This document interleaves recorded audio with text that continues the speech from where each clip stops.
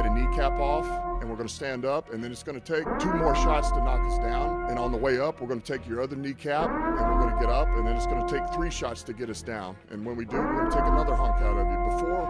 Before long, we're going to be the last one standing. What is up, everybody? Welcome back to another video. In today's video, we are here to talk about the Lions linebacker position. In particular, one man. That man is Jamie Collins, because we have gotten the reports that the Lions are taking trade. Basically, they're taking calls for a possible trade of Jamie Collins. And this isn't just the Lions are taking calls. The Lions are legit about this. They held him out of practice today. He did not participate. It was not injury related. It was not a rest day. So the Lions are looking, they're fielding calls for a trade, and they're probably going to see if they can make it happen. Now, if you guys did check out my last video, I put that little thing at the top of the comment section. The Lions, because of the contract that Jamie Collins has, if the Lions wanted to make it a little bit more appealing, possibly for this season, the Lions could give Jamie Collins like a bonus, which would be guaranteed money that he'd get right now, but it would drop money off that base salary. The Lions could do that to lower the base salary to make his trade a little bit more appealing. It would take some money out of the Lions' pocket, but we have the money to do it. So if they really want to get this done, that's a possible option to make it a little bit more appealing. Today, I wanted to dive into some of this film from last week, but also some other games, and talk about maybe why the Lions are doing this, you know, what Collins brought to the table, and maybe what the Lions are looking for at that linebacker position. And we know that Derek Barnes is going to get the snaps next week if Jamie Collins is not on this team, or I should say Sunday. We'll just have to wait and see how it plays out throughout the weeks. But either way, we know he's going to get snaps regardless if Jamie Collins is here or not, because Dan Campbell told us he deserves a shot, and he's someone that was on their minds. And what I like about Dan Campbell is he doesn't just say something. There's action here. They feel something, they believe it, they're going to make something happen. And the action here was, we're fielding trade offers, we're going to hold them out of practice. Conversations about it, and now they're taking action. So you have to love that side of it as they try to build this team, because the Lions truly believe that they can be better than what they were. Whole breakdown, recap of the game, you know, review, like takeaways video.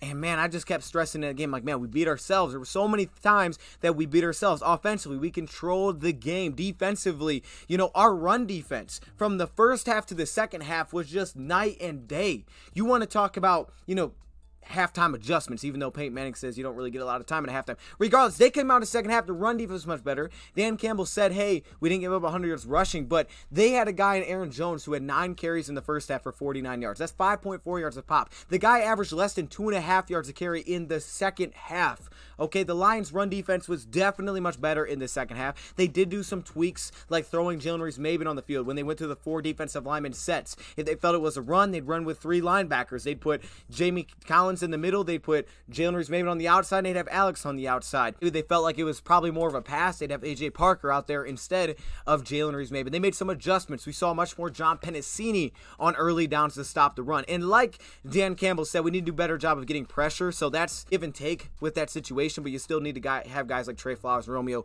win some of those one-on-one. Especially in the first half, showed us that, man, they can hang.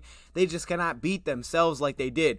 And now it's the Jamie Collins spot, and we've talked about this. We talked about it after week 1 in San Francisco. Me and Rad Last Second Dose, we're going to talk about it tomorrow. It was just kind of like a matter of time when Derek Barnes is going to get these snaps. And now it looks like it's going to be happening this week. I want to dive into some of this film and take a look at Jamie Collins and some of the stuff that he brought to the table and maybe what the Lions are looking for. See, I think the first thing that you have to realize with this situation is that the Lions didn't bring in Jamie Collins. They gave him a pay cut this offseason for one, where the Lions lowered his base salary like, $5 million, and they could try to do that again to make the trade a little bit more appealing for other teams. But they didn't bring in Jamie Collins. He was here. He was one of our highest paid players. You kept him on the roster. He's a vet. He's experienced. But he was not the type of player that the Lions brought in. One thing that I went back and did is I looked at, the Saints linebacker core when Aaron Glenn was there. And you just see that 230 to 240 pound linebacker, fast, can fly around, get downhill, some coverage ability. It's just a different type of player.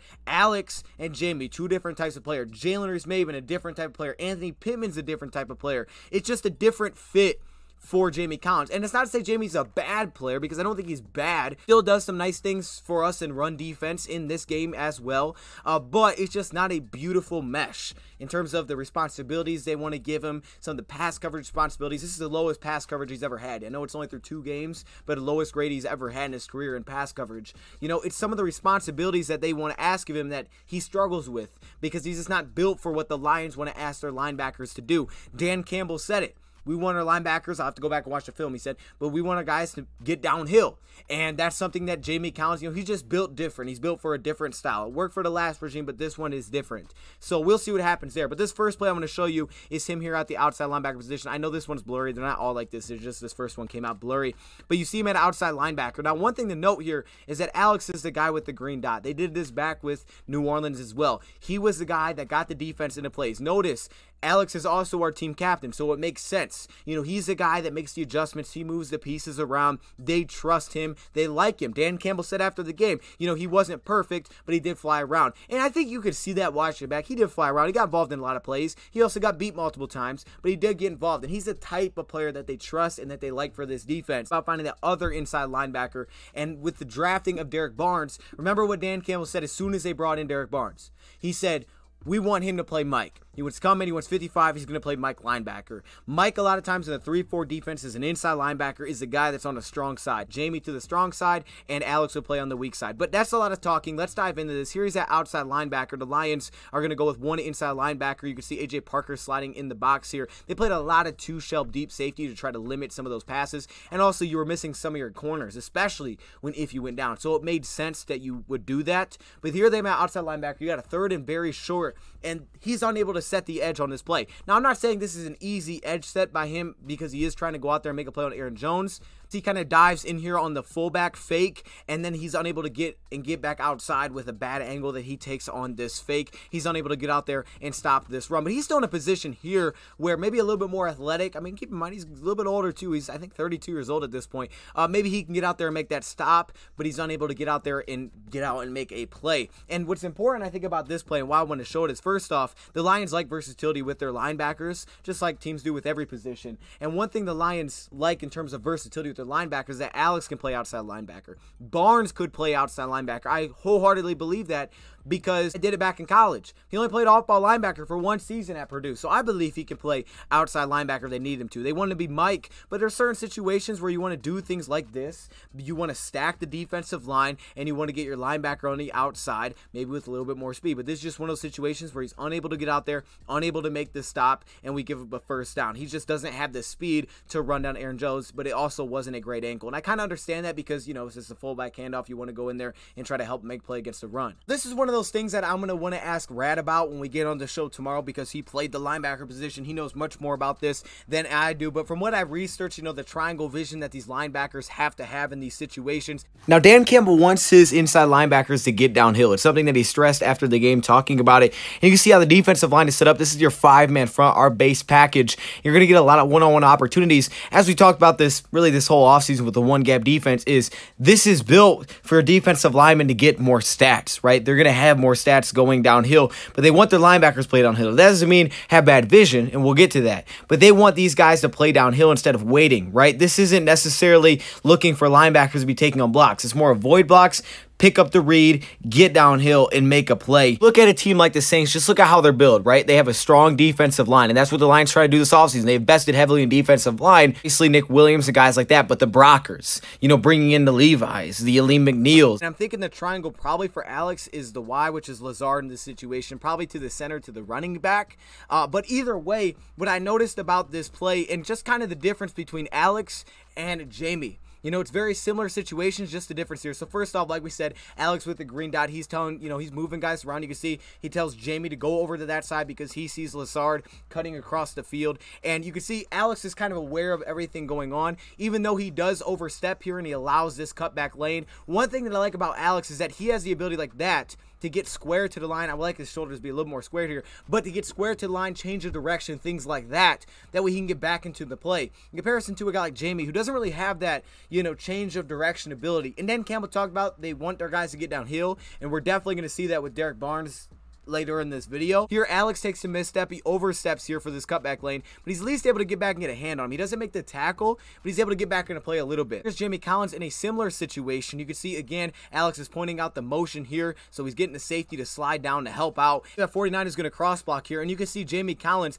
it looks like he doesn't even read the backfield on this play at all, where the ball is. He just kind of follows 49 with this play, and he doesn't just misstep right here. He completely oversteps out of the play. It's like he didn't even know where the ball was here, and then it's just kind of that inability to get back into the play. And if it wasn't for the defensive lineman breaking off and making that tackle, he's probably going with a full head of steam into our safeties. Or then you get a play like this. And so obviously you have James Jones coming across the field here on a sweep, and A.J. Dillon's kind of going to become the lead blocker, and Collins is following that well. It would be nice if Amani and Will got upfield to kind of break this off a little bit. That would be very helpful. But when I just see, you know, kind of the angle that he takes, he doesn't ever be able to get downhill. Remember when Dan Campbell said about Jamie Collins in comparison to Alex, he feels like Jamie Collins doesn't always play with the same effort like Alex. Obviously, that's not a good thing to hear at all. And when you just watch this play, this is slowed down a little bit, but just, I mean, he is unable to get around the Allen Lazard. He's basically getting blocked by Allen Lazard on this play. The effort just doesn't look fantastic, but also I guess the fit to get out to the edge here, it doesn't help us at all on that play. To say Jamie's a bad player, there's certain things that he does well, and like Dan Campbell said, there's certain situations that we like him.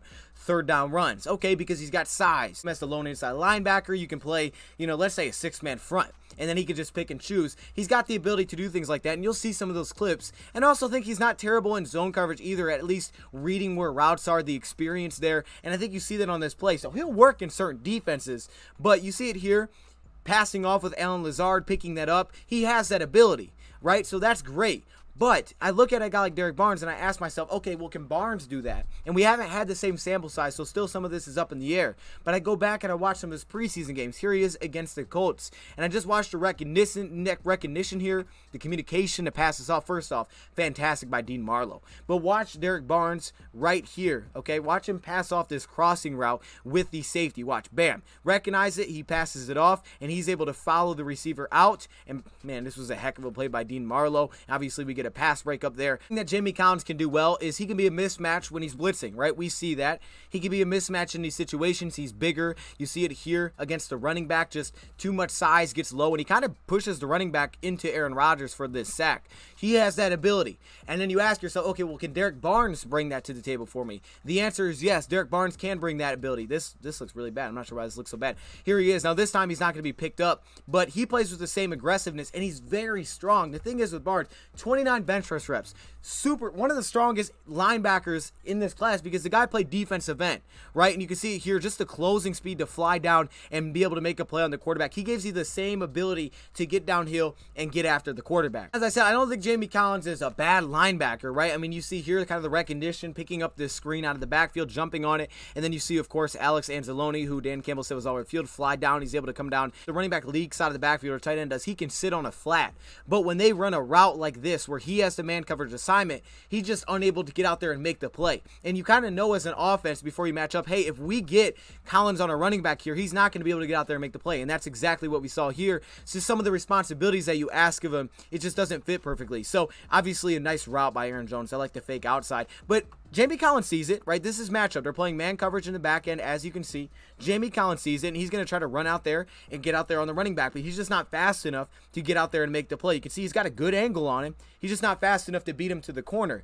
And yeah, you can say, well, you know, he's giving up on the play. Regardless, he didn't get him to the corner. When I look at a guy like Barnes, I don't know why these clips look so bad, but I see the closing speed with a guy like Derek Barnes. To close down, fly down on these plays, that's the type of linebacker that they were looking for. See how good Derek Barnes is in man coverage. We saw the play he made in zone coverage, dropping back, getting some depth, nearly having an interception against the Steelers. Notice the switch with the linebackers. Alex Anzalone to the left. They put Jamie Collins on the strong side. Now, this is one of those situations where you can see how he's already leaning towards the run here. He's not waiting at all, but they're running the clock out. So this wasn't a huge guess. And yeah, he makes the guy miss, makes a tackle in the backfield. So that's great, but he just bet on the fact that it was going to be a run play, and that's because of the situation that we were in. But to me, this was the moment. When did you start guessing on your bets?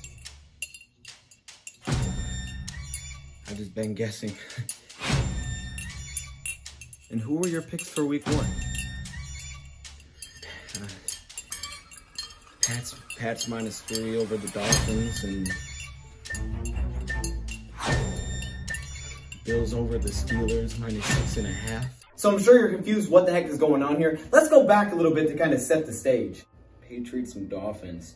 I kind of like the Patriots logo. I feel like that's underrated. Patriots all the way. Don't be this guy. Download BetQL to make smart bets. BetQL's best bet computer scans 350,000 unique bets per year to give you recommendations on all games, on all major sports. Take the Saints. Michael Thomas, he's going to carry that team. He's going to kill it. Trust me on this one. Bro, Thomas ain't playing week 1. Get up-to-date injury and lineup changes. That way things like this don't happen. I just put the money on them because of him. Solely because of him. Allegra, who should I take? Oh, it's Alexa. Alexa! It's not plugged in. It covers spreads, over-unders, prop player bets, and all the tools that you need to do your own research. Plus, you can see who the pros are backing. Keep up with real-time line movement with your bets. Background knowledge on team summaries, how they've done against the spread. You can look at scenarios, home, away, on grass. Head to try.betql.co/DoseOfDion to get started. Use promo code DOD for 25% off. I felt hopeless. So hopeless. Now download BetQL. Wait. This was kind of like the, hey, it's going to happen. It's just when does it happen? It's just when do the Lions put the trust in the young guy to do this? The fact that when you need to get off the field, you're down by 8, you pretty much know the offense is running the football. You put the rookie in and take your vet off the field, that tells me a lot. It does. And I think this is kind of what we're going to see going forward. Side of the field, him and Alex Anzalone, you know, you're going to see the communication here. But when they knew they were running the football basically, and they had to get off the field, they trusted Derek Barnes over the vet to help them because of his ability to get downhill. I think this is what the Lions are looking for from that other linebacker position a lot. When Dan Campbell talks about the ability to get downhill, I go back and I watch the Saints from last season where Campbell was as well, and he watched a Demario Davis, similar size to a guy like Alex Anzalone, right? And it was Alex and Demario that were holding it down. Demario's flying downhill, he's attacking downhill, he's much faster, and that's what Derek Barnes gives me some vibes of here. His ability to jump out in some man coverage, help us on some zone underneath, but plays like this, you know, just watch how he shoots, he doesn't hesitate, but also notice how he stays square to the line. See how he gets square to the line?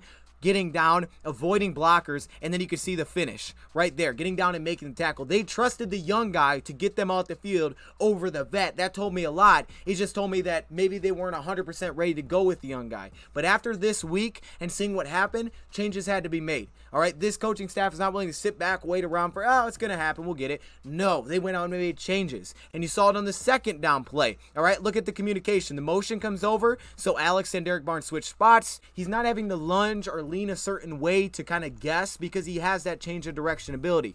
Bam, plants his feet. All right, what did we see from Collins earlier? Overstepping, and he doesn't really read anything out of the backfield, and plants, and he's right there for the cutback lane. Force him back the other way, and Derek Barnes, prepare for the cutback, gets back into it, gets low, and he's going to help us finish on this play, and nothing allowed there. That's the kind of thing that Barnes can bring to the table. He's just more of a fit for this defense, and that told me all I needed to know when week 1 you put in the rookie when you need to get off the field because you know they're going to run a football. 49ers clips, the Lions are playing a 6-1 defense, which leaves it clean for Alex and Derek Barnes much more. We're not always going to be in a 6-man front because it's not always going to be obvious, you know, rushing downs. I mean, we did a little bit against San Fran because that's pretty much all they do, but even like Dan Campbell said heading into this Ravens game, we're going to be running a lot of safety in the box. Deep safeties looks like they did against the Green Bay Packers, so they're going to adjust to the scheme schematically, but it's just about the play style, the ability to get downhill, the ability to avoid blockers, change the direction, the speed, the closing ability. He is the type of player that the Lions have built this defense for. What I like here is that the Lions aren't just sitting and waiting around. Like, let's be honest, we all know this situation. Jamie Collins is not the best fit for this defense, and it is unfortunate. You spent how much money on this guy when you brought him in, and it was right for the last game. It's just not right for this one. But this is what happens. We know it. We've been through it many times. When you change regimes, when you change new staffs, certain guys, they just don't fit as well anymore. And the Lions did what they could. They tried to make these guys work, and they tried to fit it the best that they could. But they also did draft a Derek Barnes. I mean, it was clear that it's going to be part of the future for this team. It was just when. And I like that the Lions are just sitting around waiting. Jamie Collins has the lowest coverage grade of his career. I know it's only through 2 games, giving up a 155 passer rating. But at the same time, if I can tell you, hey, we can really hurt the Lions if we get them in man coverage assignments with Jamie Collins and we put a running back runner out, he's not going to be able to keep up. That's tough. What are the Lions going to do? If I can tell you that, offensive coordinators will figure out ways to get him in space and beat you that way. They'll make it very simple. Alex has to step up for sure, but he's the type of player that still fits his defense. The responsibilities they can put him in, he can handle those responsibilities much better than what Jimmy can. Jimmy is a solid run defender. He doesn't miss a lot of tackles, but that's also the area where we think Derek Barnes is probably at his best as well. Throw in the fact that schematically probably not the best fit, then the fact that the Lions necessarily don't feel like maybe he was giving great effort, and that's obviously not good in comparison to a guy like Alex. And you add on top of that that they know that he made some mistakes and got out of positions on certain plays, that's going to lead to a decision like this. And I'm just happy the Lions didn't sit back and just wait and say, hey, let's just see what happens. Like, you saw 2 weeks. Okay, it doesn't work. Let's do something about it. And that doesn't mean you have to trade him away, but let's do something. That's what I'm talking about. Alex and Demario Davis. Okay, this was the thing. Both these guys very similar in size. You got a guy like Demario Davis, 6'2", 236, ran a 4.5, 240. Super similar to a guy like Derek Barnes. Alex, 6'3", 238. So very similar in size. And just watch, Demario Davis, he plays downhill. He's more attacking. Alex, you know, can be the guy that's the communicator, moves things around. We even saw it in the preseason. Back in the preseason. We saw back in the preseason when Anthony Pittman was out there with Derek Barnes. Anthony Pittman was the guy that was moving players around. Jalen Reese-Maven was the guy that would move players around with the green dots. And I like it because you're giving yourself a chance to see not only the young guy, but giving yourself a chance on the season and betting on, first off, the guy that you drafted, but betting on your scheme and betting on what, you know, you brought in. And I love that. I love the betting on it because you believe in what you do and you believe that it can be better. So I like the fact that they're taking the shot here. Let's see what happens, all right? You know, you're 0-2. You got an extra game this season. That's going to be helpful. Let's not wait around. Let's make a change and let's figure this thing out. And I think that's what they're doing here, and I think there's clear reasons for it. Collins is not a bad player, all right? He can run defend. He can play coverage, but it's just not the right scheme. He's just not the right fit for this defense. He was, I think, the Mike last season. He was the guy with the green dot on his helmet last season. You know, when you watch the linebackers play, he was that guy. But the Lions have Alex as that guy. Running back goes out for a legit route other than a flat. You just can't have him do it because he's a liability. Yes, did Alex get beat? Yes, but he was at least in position. He made some plays. He did get beat, but he showed the ability to fly around and push the guy out of bounds. He couldn't even catch Aaron Jones. He pushes Aaron Jones out of bounds. Yes, does he get beat by the tight end catch over middle? He does. But even on that play, he does what the guys are taught, right? You're in a red area, basically. He's got to play through the hands. He just puts his hands up late. I thought it was a great job by the tight end because he put his hands up late. He didn't sell anything, so Alex didn't have the timing perfect there, and he missed out. But he was at least tight enough in coverage. Jamie Collins, there's certain things that you just can't ask of him to do. These coverage situations won't just go away from Collins if he's out there because that's just how this defense is built for the responsibilities. If you look at a guy like Demario Davis, you know, you look how many targets he had, or even Alex, even though he started in 9 games, the guy had 27 targets last year with New Orleans. Anyway, again, I want to give a shout out to the sponsor of today's video, BetQL. Use the link in the description for 25% off. And as always, thank you, Prime, for watching, and I'm